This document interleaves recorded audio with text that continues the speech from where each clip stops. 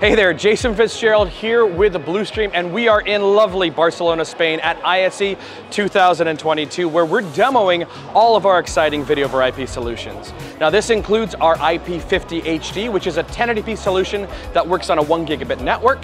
Our IP200 and 250, which is our 4K solution, also runs on a 1 gigabit network, and the 250, which features both Dante and AES67 capabilities. And lastly, of course, we've got our new IP500TZ. Now this unit works on a 10 gigabit Ethernet, features SDVoE, uncompressed 4K, and on all these solutions what you're going to get is really everything that you need. That includes IR, USB, serial, and of course audio and video capabilities using HDMI.